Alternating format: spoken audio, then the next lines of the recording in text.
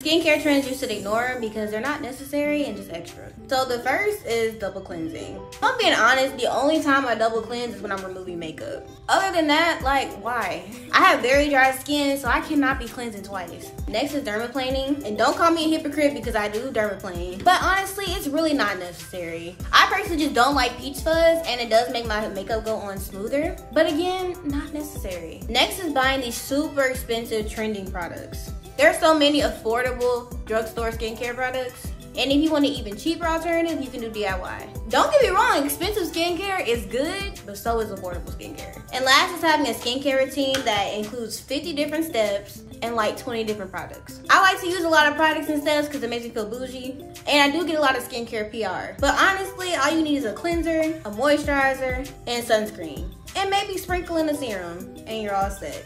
You don't always have to follow the hype.